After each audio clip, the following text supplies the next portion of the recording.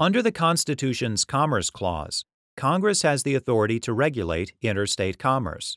Because that authority isn't exclusive to Congress, states can also adopt laws regulating interstate commerce.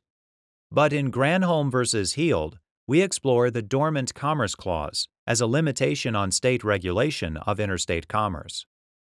Michigan and New York both adopted laws that allowed in-state wineries to sell wine directly to in-state consumers, while preventing out-of-state wineries from doing the same.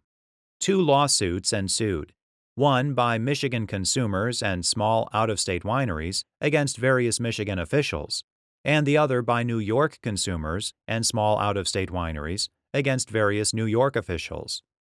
In each suit, the plaintiffs alleged that the direct sales law violated the Commerce Clause by discriminating against interstate commerce.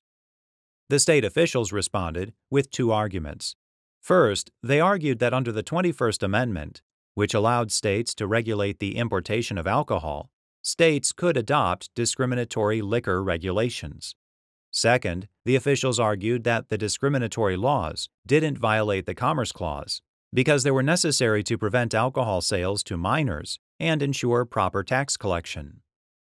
The district courts reached differing conclusions, with the Eastern District of Michigan upholding the Michigan law and the Southern District of New York finding New York's law unconstitutional.